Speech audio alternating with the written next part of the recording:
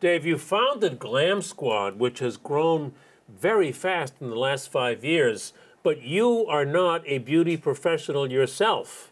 Usually people will found a business that they come out of. What was the opportunity you saw?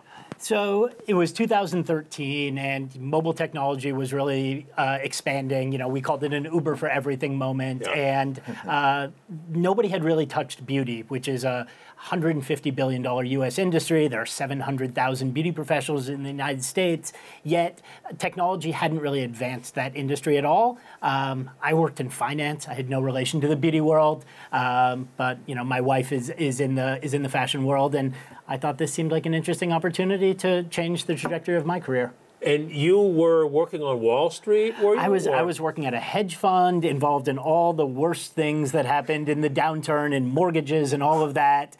And you said, I'm going into the beauty business. Really, I wanted to do something that created value, created joy, empowered people. In finance, the product is money. I wanted the product to be something a little bit more interesting. And were there other possibilities? Did you have to think a long time before beauty hit you, or was it obvious in front of you? I can't take credit for the initial idea. That was one of my co-founders. I was the first angel investor in the business, right. And I went from being an angel investor to hosting office hours in my apartment. And before I knew it, I had left my career and was doing Glamsquad full-time, and that's been almost 7 years now. And Nick, now what is it like? You are a freelance beauty professional with Glamsquad. That's right. And are you happy? Does this work out for you? Are you glad he founded this company? So I'm approaching my mid-30s now, and I can say with full certainty that my time working with Glamsquad has been the best gig I've ever had in my entire life. Why? Why? So ever since I was a small child, my passion has always been artistry and connecting to my inner artist. As a 6, 7, 8-year-old, my obsession was painting and drawing. And then when I turned around 12, 13, I started doing theater. And then in the dressing room as a young teenager, I discovered this makeup, which I could use to transform my face. My first memory of really the light bulb going on with makeup as something that I could use to really transform anyone's experience was when I had to create old age makeup on myself as a little kid doing the show. And I hadn't had a chance to be painting as much as I love because I was in full-time rehearsals. So then getting to use something that was artistic to create an aesthetic was a huge light bulb for me. And again, pursuing a future in wanting to be an artist, it doesn't get a lot of support in the ideas of being able to excel financially, being able to excel in our economy as an artist. And I never really bought that. I always believed that if I followed my love and followed my passion, that I would find my right fit. And it really has been with Glamsquad. Because is it so that, I don't want to put words in your mouth, but Glamsquad allows you to be the artist that you want to be more than a business owner yourself? That's exactly right. So I've had experience working, with actual retail makeup brands where I've worked in store and counter, and that is a focus that isn't as much on artistry as it is about selling product and about being, in a retail experience, which is not the way that I connect my artistry to clients that I love to work with. I love it to be much more of a personal, transformative, customizable experience. And I wasn't finding that working in a retail space. So as a matter of fact, I stepped away from that. I resigned from that and started to pursue more performing theater ventures because I'd had a background in that and I was still interested in it. And I wasn't able to make a living doing what I really love to do. And suddenly, shortly after Glamsquad had come about, I'd heard about it, and I thought that the option of, as a beauty professional, as a freelance makeup artist, having a company that was focused on giving artists and giving beauty professionals and stylists an opportunity to do their work and make a living, sort of on their own terms, really excited me. And I thought it would be a good fit, and it turned out to be, again, the best gig I've ever had. And I just watched you as Nick's talking. You're just beaming, right? I mean, this is your dream come true, right? This is exactly how we planned it. You sell him. I mean, if you can't sell him as an artist, you're going to go nowhere. Everybody uses different services on their phone, whether it's transportation or food delivery or home cleaning. But beauty is so different. It's high touch. It's high cost of failure. What we knew from the very beginning was the only way we were going to make our clients really happy was to attract the best talent in the industry. So we built Glamsquad very differently. We said, how do we attract people like Nick to Glamsquad so that they can be out there doing makeup, Glamsquad doesn't do anybody's makeup. Only our team does the makeup and the hair and the nails. So that's exactly how we wanted it to be. And additionally, it was about that flexibility and freedom of pursuing other dreams, whether it's schooling, whether it's performance, and still being able to do makeup and hair on your own terms, on your own timeline. You can work 1 day a week, you can work 6 days a week, seasonally, however it works for you. This is not how a hedge fund would run a business.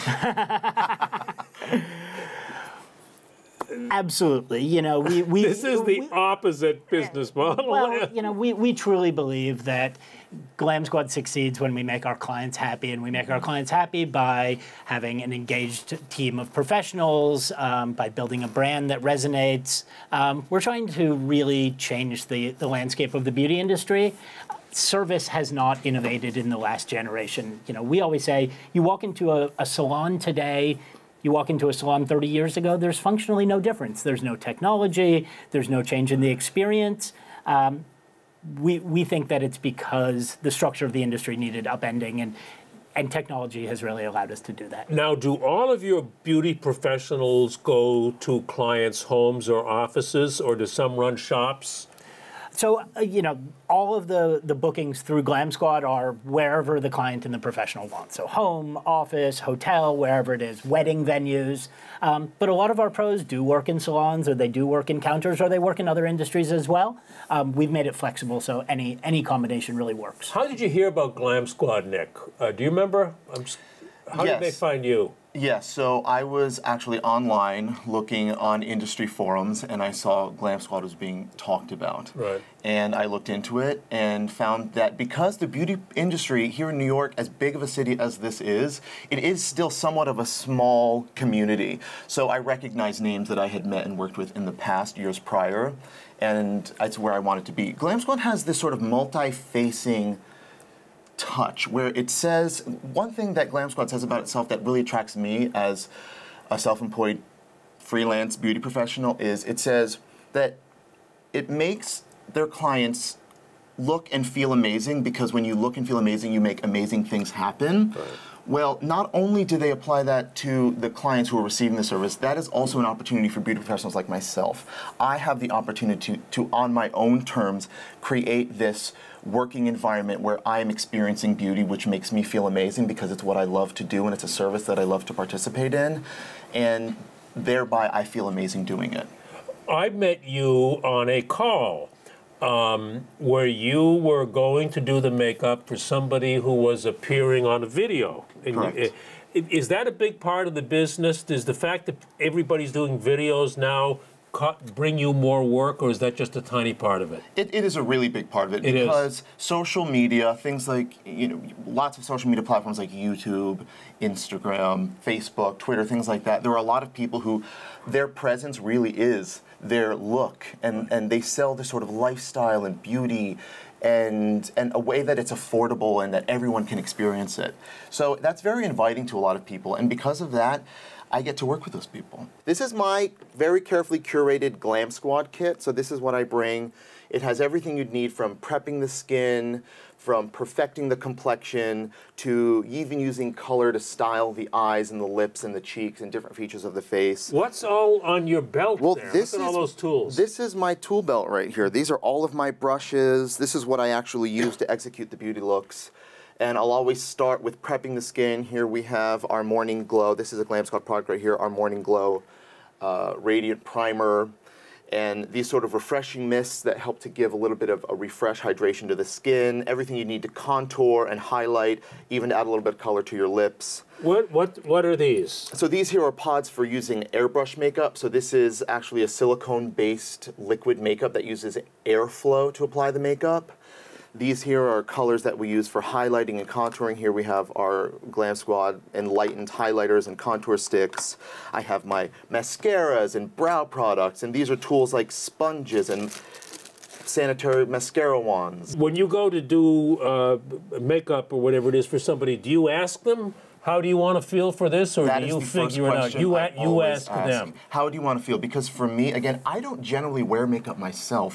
For me, it is this artistic outlet that creates a feeling. But what So do I they wanna know how usually they feel. say? What would be an answer that you would get when you ask someone, how do you want to feel? I want to feel beautiful. Okay, they would say that. And because we have this really interesting insight into people's homes, into people's personal spaces, we're able to find what people are looking for and how to create that for themselves in a way that I think other retail platforms don't have. And Glamsquad has been able to custom create a whole line of beauty products, which we have right here, just based on what our in-home clients are asking for. Which, and that leads to what I was going to ask you. Where do you take the business from here? What do you do now? Our expansion opportunities are truly endless. We're in 6 markets right now. We expect to launch additional markets in the U.S. and overseas as well. Building into the product world, we think that the interaction between professionals and clients in home is the greatest demonstration opportunity you can have for products. And we're also a data business. You know, we're a people business, but we're a data business. Meaning? Which means we know about our clients, we know about our professionals, we know their likes and dislikes, we know what uses they're using, why are they getting their makeup done, where are they going, what other products do they use, what products do they like, and we've used that to inform our product development, and that's how we launch these products. Which is this here. Exactly. And would you go, if you care to say, into other services, home chefs, or I don't know what, where else might you go? For the time being, we think that we're building a brand that is a female-focused lifestyle brand around beauty and wellness. So we do hair, we do makeup, and we do nails. We will continue to expand into other similar areas. I don't think we're going to go into home chefs or repairs or things like that. Similar, it's a different, parallel, adjacent Exactly. Markets to beauty. to beauty, which is, as I said, an enormous market and plenty of opportunity for us as a business. Just what would be a market that is related to beauty? Eyebrows, spray tans, you know, things like that. You have a dozen of them. I'm not going to ask Exactly. you to name them all, Yeah. but you have a lot of them, right? There are a number of them, lot of absolutely, them. and other product categories as well. And was the name Glamsquad available? You know, funny story. It was available, and it had just lapsed on somebody else's trademark, but the website was not available. And then 2 weeks after we decided on the name, I was Googling the name, and somebody had let the website lapse as well. And I went on and bought it for like $20. So sometimes the world smiles on you. You guys are both smiling at this business story. Yep. Yeah, great story. Thank you thank you so very much. Thanks a lot.